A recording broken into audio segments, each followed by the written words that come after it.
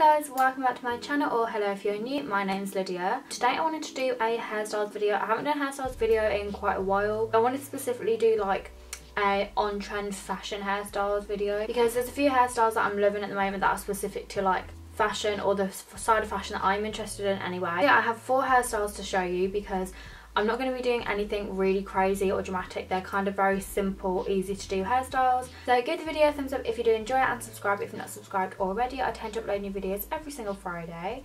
And without further ado, let's just get straight into the video. I really hope you enjoy. The first hairstyle I'm doing is one that I wore in my previous video, and I wear this literally every single day because it's so easy to do. There are 2 different ways of doing it. So I'm just literally doing a slick back bun, but like super easy, quick. No faffing about, slick back bun. Nothing too sleek and slick to your head. Kind of loose but not too messy. So there's 2 different ways you can do this bun. There's the way of just using a standard bobble, or you can use a clip, which is what I tend to use. For the bobble method, I just pull all my hair to the back of my head and twist it around to make a bun, and then just double knot it with a bobble. And this method I usually put a scrunchie on top as well, just to make it a bit more like fashionable, aesthetically pleasing.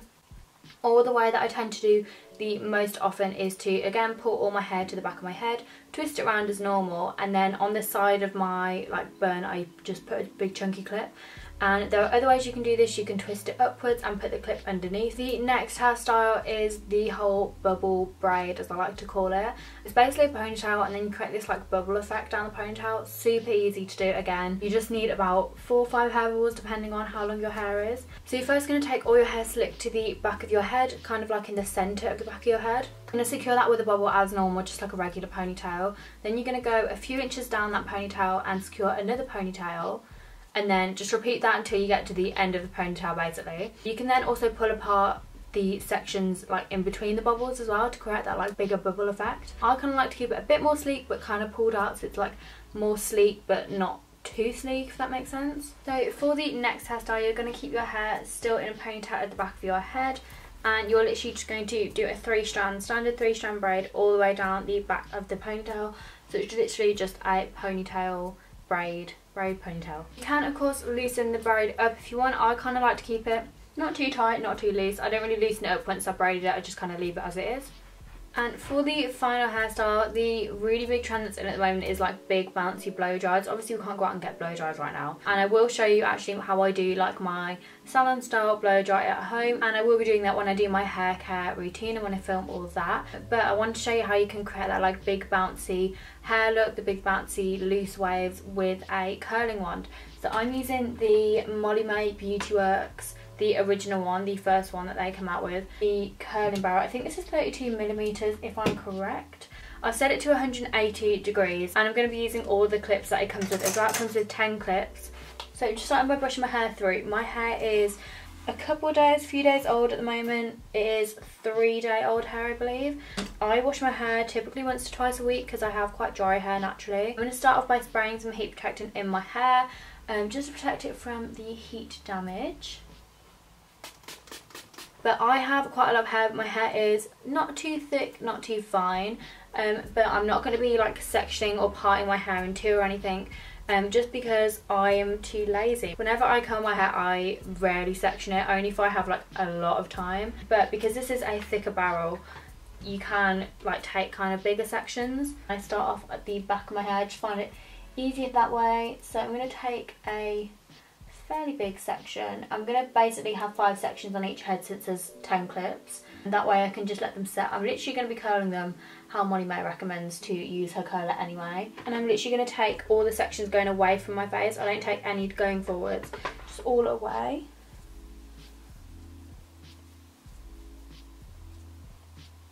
And I'm taking it flat to the iron as well. I'm not twisting as I go around, I'm keeping it dead flat to the curling wand.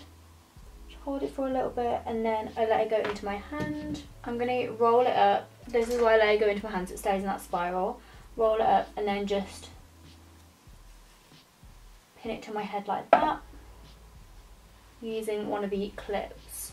And I'm just going to repeat that going all around my head basically. The reason I'm pinning it to my head is so it cools in that shape, so that the curls basically set a bit better and last longer, because curls never last in my hair otherwise, and it really helps to set them in place because otherwise my hair just doesn't stay curly for more than 20 minutes.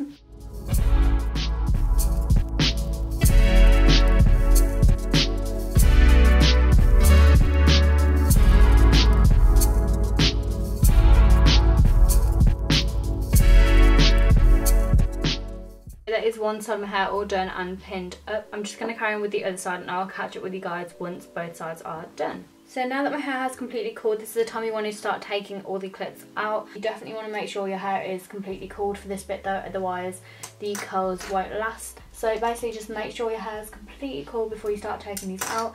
If when you're taking them out you realise it's warm again, just roll them back up and pin them back up to your head. You can literally pop these in and then do your makeup or go eat or something.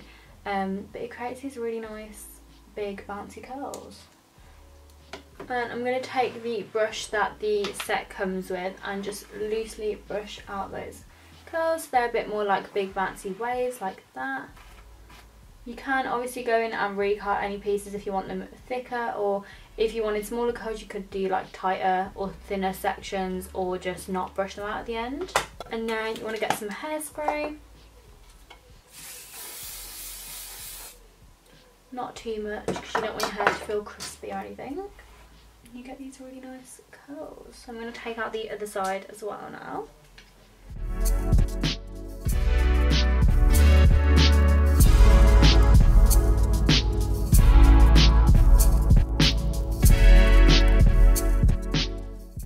And that's how I create my big bouncy at home curls. And these are just so lovely, and because I've got bangs as well, they sit really nicely like with the curls. So those are the 4 quick and easy everyday on trend fashionable hairstyles I have to show you guys. Let me know down below which one was your favourite, or if you have any other hairstyles you want me to try out or want me to do a whole other video on this, then just let me know by giving this video a thumbs up and subscribe if you're not subscribed already. I really hope you guys enjoyed this video, and I'll see you guys next Friday for a brand new video. Bye guys.